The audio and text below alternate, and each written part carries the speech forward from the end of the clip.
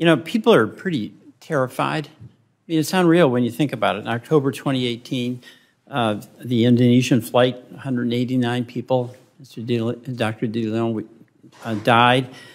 March 2019, Ethiopia Airlines. And then, of course, on January 5th, the door blows off. I mean, bottom line, people are wondering all the time whether they should fly on a Boeing plane. Is the public safe right now? I'll start with you, Dr. Dillinger, and we'll go down the line. That's the bottom line question a lot of folks have. Are we safe on a Boeing plane?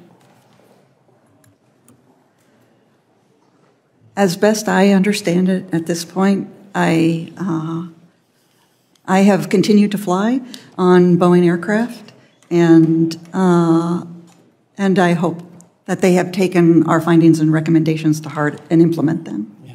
Yeah. Hesitation makes me feel like you're taking your chances.